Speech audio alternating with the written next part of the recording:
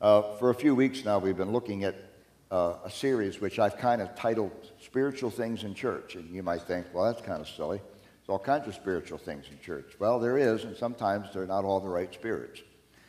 Sometimes the human spirit gets involved, yes? May I, before you start? Okay. If you noticed this morning as we were worshiping, there was a prophecy about a coming deluge, and then Pastor himself in prayer time at the end was saying of this sense of something about to break loose. Two identical concepts. The way that we will be able to handle the influx is through those gifts of the Spirit. So I want you to pay particular attention to what the pastor's been teaching the last few weeks.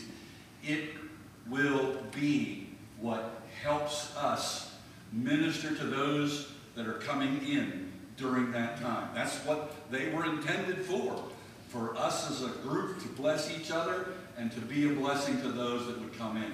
So pay particular, the Lord's already said it twice, so let's pay close attention to what he has to say. Amen. Thank you. So I'm not going to talk about spiritual gifts. No, I'm just kidding. Funny thing, though, I am, but I'm actually going to, in the middle of that, take a side trip, and I'll tell you where I'm coming from. We've been looking at this, the idea of the spirituals that happen. 1 Corinthians 12 talks about, Paul starts out saying, about spiritual things, I don't want you to be ignorant. And actually, spiritual gifts in a lot of our Bibles, but actually it's spirituals. So when we think about spirituals, what is that? That's a broad range. It's not just gifts, it's the way of the Spirit. And one of the messages in this series was just that, the way of the Spirit. We started off looking at 1 Corinthians 13 and say that it's all about love. That the way that we work together in the body of Christ is all about love. And we follow the way of the Spirit. That means the Holy Spirit. And we've looked at this from a couple different ways, and we said last week that we're all different. It's the same Spirit, but he gives gifts differently to different people. Look to the person next to you and say, you're different. There you go. We're all different, right? And that's a good thing. That's a good thing.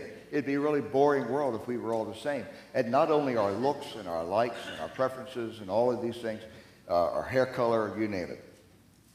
It's more about that. It's not just that. It's about what God chooses to use us in, what God chooses to gift us in. And listen, this is the normative practice of the church. This is the way the church started. There was not a point in time where the church all of a sudden said, hey, I think we're Pentecostal. No. It was the way, the church was born in Pentecost. Yes, amen. Now, I'm not talking about a name that we use today or denomination or anything like that, but the church is Pentecostal because without the Holy Spirit, we can't do anything. Yeah. Now, we can do church without the Holy Spirit. We can build a building. We can have services. We can do prayers, you know, the kind that you script out or whatever. We can sing songs. We can do all these things without the Holy Spirit. But if the church is really going to be the church, we cannot do it without the Holy Spirit. This is the way we're designed to be. Why is it that seems like as you look back through history that people have just gone to great lengths to try to do it on their own? People today are still trying to do it on their own. It doesn't work. But I'll tell you what, God will bless a church that understands that its role is to cooperate with the Holy Spirit. And he doesn't leave us on our own. He's allowed us to be indwelled by the Holy Spirit. If we're willing, he will fill us with his Holy Spirit. And if we cooperate with him, he will use us in the gifts of the Holy Spirit. Not for our own recognition, but for the blessing of others and for the glory of God. This is Church Growth 101. With all the seminars that are out there about how to get people to come and stay and do all that stuff, some of that has its place, but by and large, Church Growth 101 is seek God, expect his gifts. This is the way we're designed to be. Every single person in this room, if you're born again, God wants to use you in the miraculous. Yes. And there may be some that sit and listen to a message like this or a sermon series like this and say, oh, that's for somebody else. I don't know about that stuff, and I'm just going to sit over here and relax. Well, you can do that, and you can be born again, and you can get to heaven. But my goodness, it's a whole lot more about hanging out till heaven. If it was just that, why wouldn't we, he'd take us as soon as we're saved. Yeah. We are the hands and feet of Jesus. We are the church, and we need one another. Yeah. So you have the scripture. I'm going to direct you to another passage of scripture, but for now, we just look at what's on the screen. 1 Corinthians 12:12 from the New Living Translation says, the human body has many parts, but the many parts make up one whole body. So it is with the body of Christ. The body of Christ is his church, not just First Assembly of God, but his church. All born-again believers throughout the whole world comprise his church.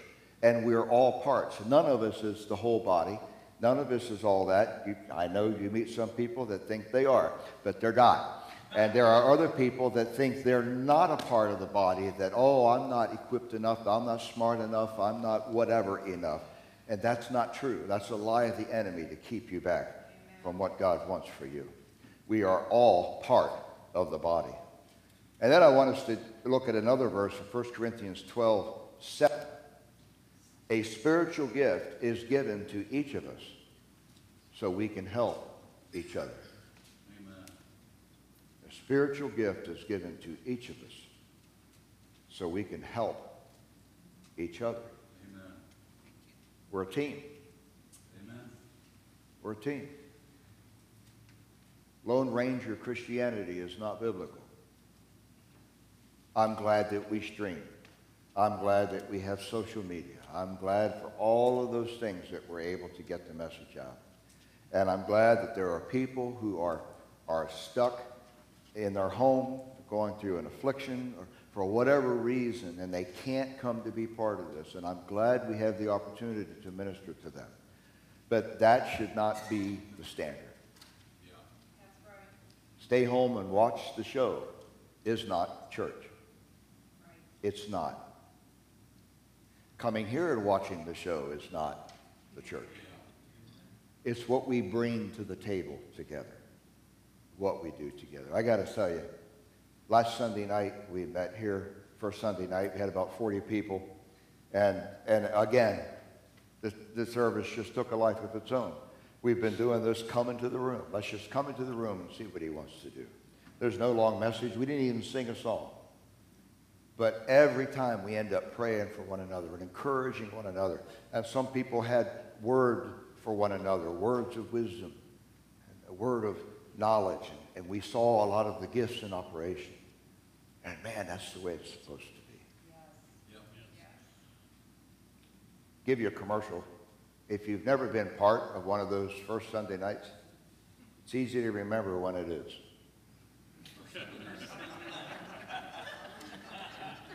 And I'm going to tell you, you may get to 5:30 at night or in the afternoon on a Sunday, and you may be thinking, I'm so tired.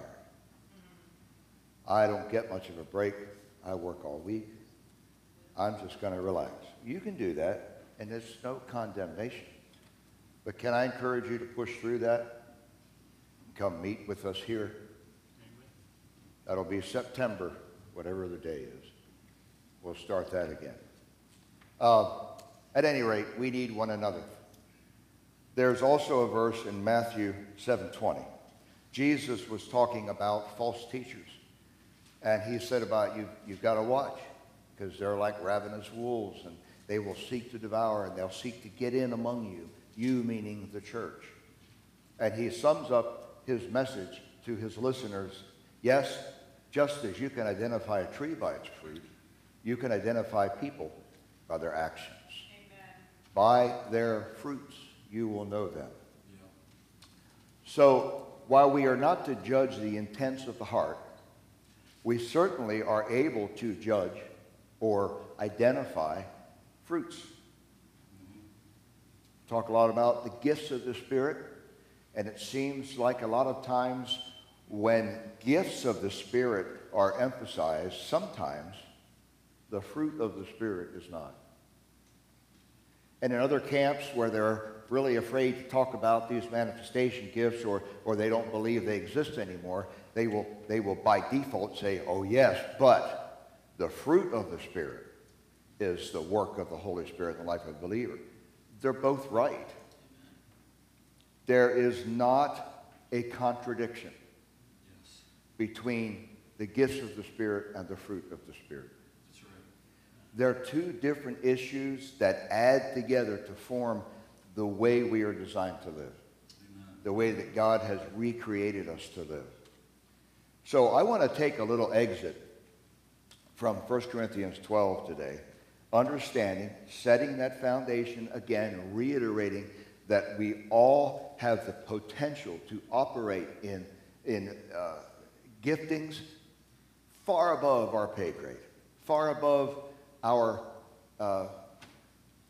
history, far above our skills and talents, and far above our pedigree. But also we are called at the same time to exhibit godly fruit. And while the gifts of the Spirit is plural, fruit of the Spirit is not. Galatians chapter 5, I'm going to ask you to turn there with me this morning. Again, Paul is writing, and he's writing about the fruit of the Spirit.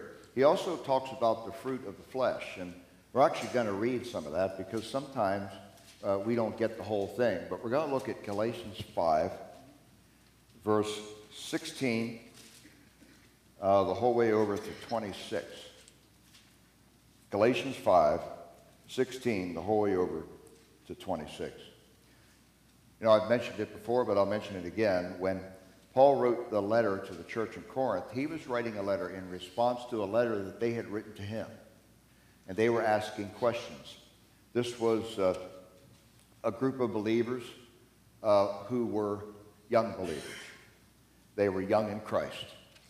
A lot of them came from a pagan background where there were sacrifices to pagan idols, Aphrodite and all of the other gods and goddesses of the Greco-Roman world, which are no gods at all, but yet in their idolatry, they were actually glorifying Satan. So, as it happens sometimes, when you come out of a lifestyle that is anything but godly, sometimes some of the habits take a while to fall off. You know what I mean? Yeah. Some of the things that come out of our mouths, some of the things that we do, maybe our temper or any of these things. Sometimes it takes a while for some of these things to fall off. And some people who've been following Jesus for a long time, every so often, that old flesh kicks in, and we can find ourselves saying and doing and thinking things that surprise us, that maybe they were part of the way we used to be. So when we look at the fruit of the Spirit, when we look at the qualities that should exist in the life of a believer, it doesn't mean that there aren't times that we fall off the horse. However, I just don't like to talk about the times we fall off the horse because it's almost like in our flesh we're giving ourselves an out. Well, I had a rough day. Good. So did Jesus. Yeah. After this day, Paul had a couple of those days too. Yeah. So, yes, we are going to fall short, but can we not focus on that? Because you've heard me say it here before. Usually the people who say, well, nobody's perfect, set out to prove it. Right. And that should not be our attitude. We should understand that just as God can use us in the miraculous gifts, he can also produce in us miraculous fruit that is far beyond, right? If the gifts of the Spirit are not anything we own, well, then the fruit of the Spirit is nothing we own either. Huh? This is a work of the Holy Spirit. This speaks to a sanctified life. When we're born again and we decide to turn from the way we've been living and follow Jesus, he forgives us, he changes us, he makes us into a new creation. We should expect that at the moment we're born again, that there is a change. We're set apart. If you're not set apart, you just said some prayer or fill out a membership application or did something like that. But the born again experience is a work of the Holy Spirit. We can't do it on our own. We can't be good. We can't just decide to adhere to a certain list of requirements. We will fail miserably. And then you feel even worse. And that's why a lot of people don't get it. They show up in church and they think, if I just keep going to church, if I just keep singing the song, but they never come to the end of themselves and say, take everything. I'm sold out to Jesus. There is a sanctification. There is a change in our lives where we are less like the world and more like Jesus. But it's ongoing. Huh? You can attest to that, right? Maybe there was something that you struggled with earlier in your walk with Jesus, and now you look back and say, well, that's no longer a problem. It's no longer a temptation. God has taken that from me. I used to be addicted to being on the road and ministry. I can't imagine ever staying in one place more than one day. He took that from me. That's a little different. But he will also reshape your desires and your priorities to fit what he wants for you. So we're going to look at this whole passage. And in my Bible, the title, the pericope says, Living by the Spirit's Power. Paul is writing to the believers in the churches of Galatia who were falling back. A lot of the Jewish believers in Jesus were kind of falling back. They wanted to get back into their old-time religion. They were uncomfortable living by grace. And they felt they had to do something to prove themselves worthy of the grace of Jesus Christ. And Paul said, you're foolish. There is nothing. There's no way you can prove yourself worthy of the grace of Jesus Christ. If you could prove yourself worthy, then Jesus need not come. He need not have died. He need not have gone through all of that in his life. And he's saying, listen, don't go back to trying to live by the law once you've experienced grace. So with that, he is saying, listen, when you live by the law, you're under condemnation of the law. But when you live by the Spirit, something happens. You live differently, even without the written law. When you live by the Spirit and you are in touch with God through the Holy Spirit, you don't need a list of what to do and what not to do. The Holy Spirit directs your path. This is Christian life. Some people go to church their entire lives and don't get this. And I've been to thousands of churches, talked to tens of thousands of believers, and so many times I hear stuff like, well, I haven't missed a Sunday in 37 years. Well, that's awesome. But what's that have to do with your righteousness? I've been a good Pentecostal for, what does that even mean? Why are you touting this as something that somehow, oh, I've done this, so therefore, no, it's all filthy rags. Without Christ, that's what our righteousness is. With Christ, we wear his righteousness. We're no longer filthy rags. Amen. But listen, when you are living by the Spirit, there is fruit that will come from your life. So Paul contrasts it this way. Verse 16, so I say, let the Holy Spirit guide your lives. Then you won't be doing what your sinful nature craves. The sinful nature wants to do evil, which is just the opposite of what the Spirit wants. And the Spirit gives us desires that are opposite of what the sinful nature desires. These two forces are constantly fighting each other, so you are not free to carry out your good intentions.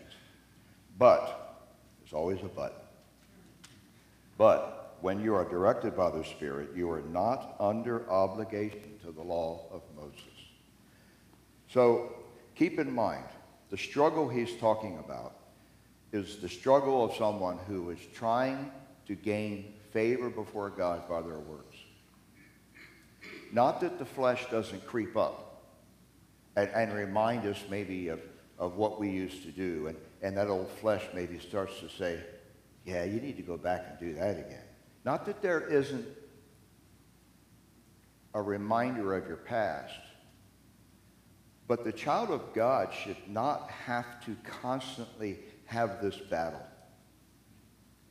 Because if your life is all about the battle, then that tells me that you have not totally submitted to the leading of the Holy Spirit. See, Paul is, remember who he's writing to.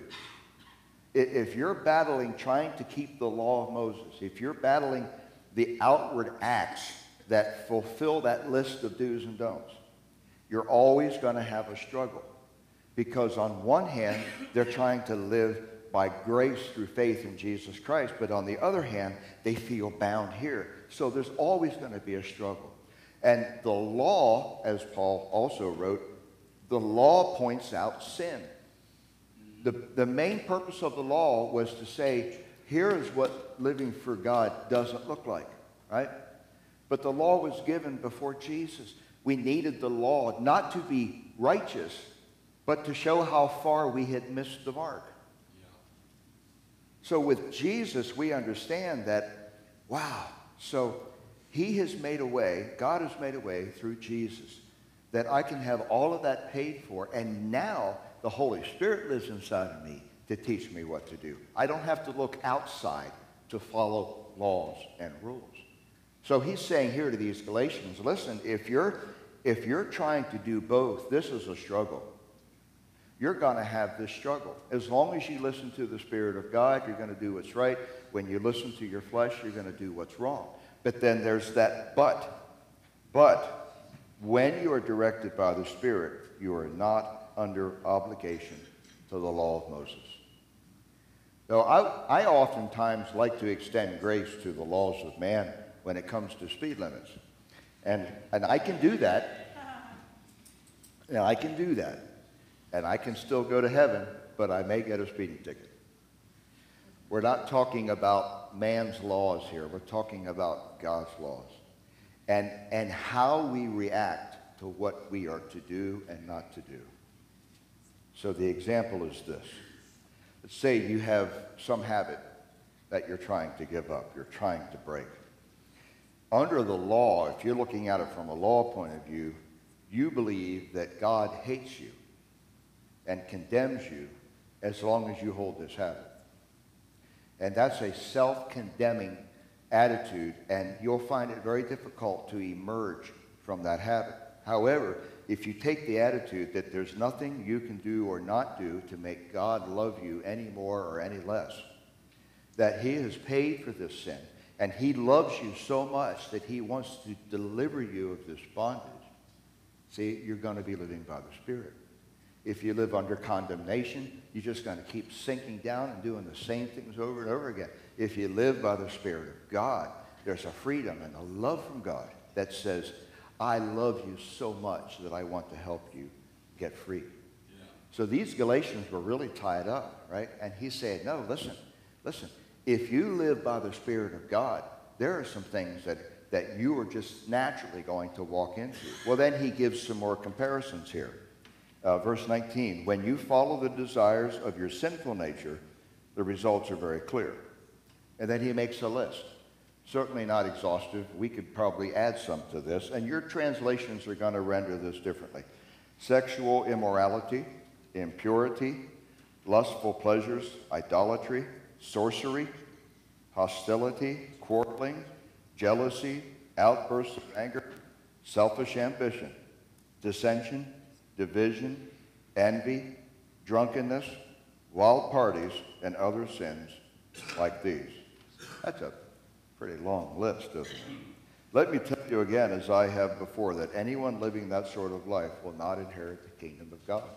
If this is your trajectory, and this is your motivation, and this is how you live your life, and you're seeking for ways beyond Jesus, whatever that way may be, you're not going to inherit the kingdom of heaven. What's that mean? It means you cannot live that type of lifestyle and claim to be born again. Amen. You can't do it. Does that mean that whenever you have a burst of anger or a jealousy creeps in that you've lost your salvation? No, not at all. But when this is your priority, You cannot claim to follow Jesus and do that. It's just the way it is. And it's not legalism from the outside in, because the church has been really good at that. And while there are some things we can lament about that we wish they still did this in the church. We wish more people would.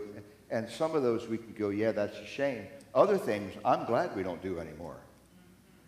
Not wearing a tie and a suit jacket when I'm preaching, that would have been one thing, probably get me brought up before the board.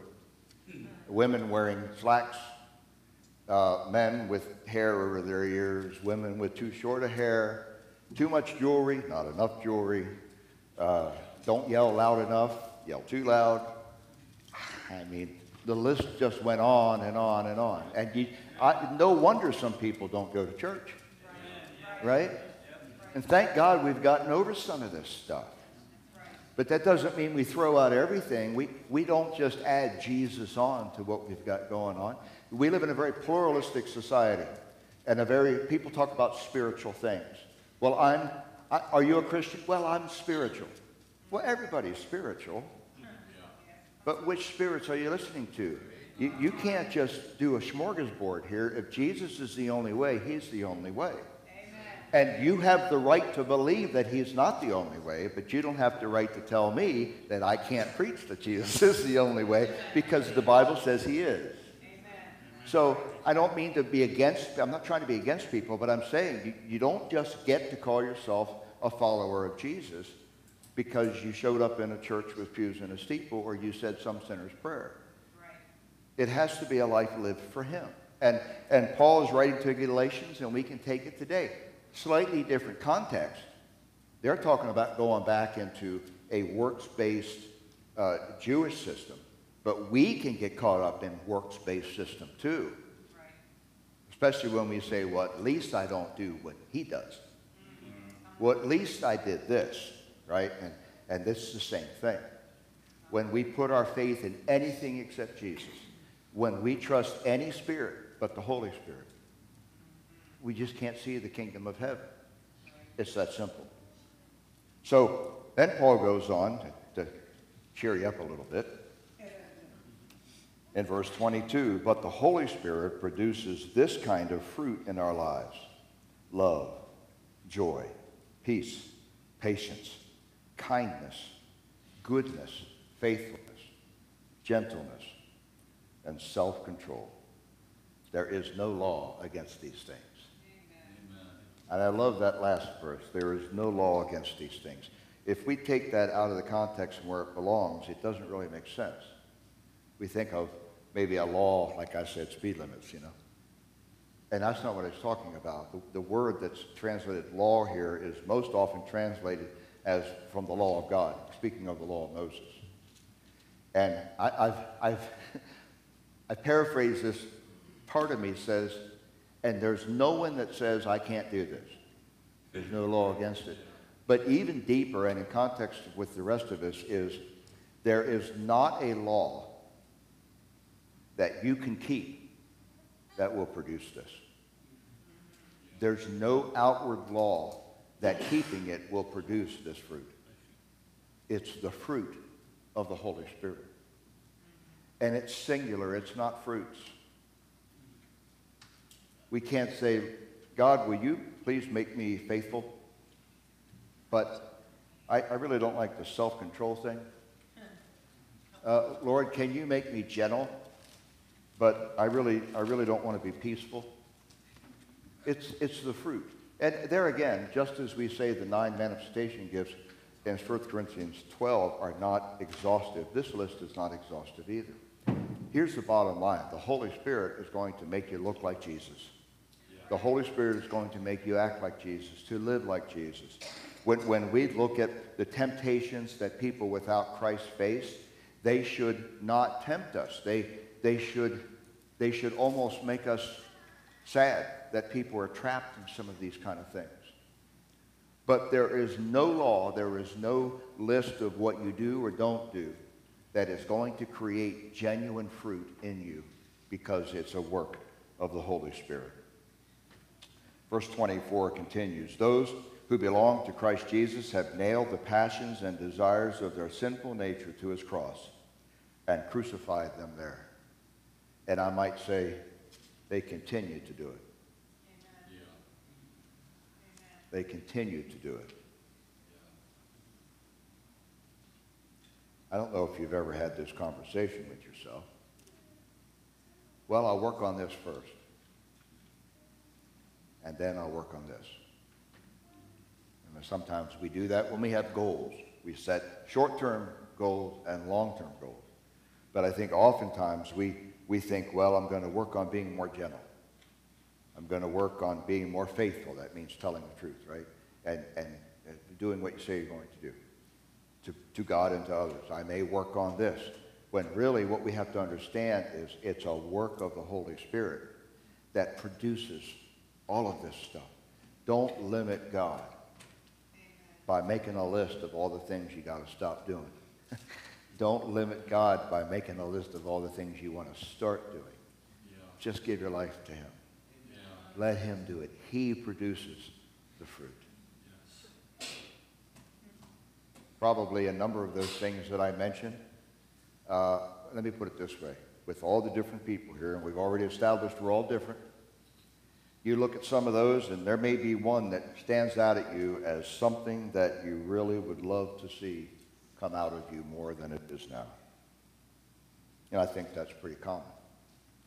And I think that's why the Holy Spirit spoke to Paul to write these things as representative of so many of the things that our flesh holds on to. Listen, our spirit is free. Someday our flesh will be. Our mind is being renewed day by day. Someday it will be perfected. But while we're walking in this earth, the flesh that we walk into every so often is going to raise its ugly head, and we're going to have to daily crucify the flesh. We're going to have to continue to bring those things before God and nail them to the cross. Verse 25, since we are living by the Spirit, let us follow the Spirit's leading in every part of our lives.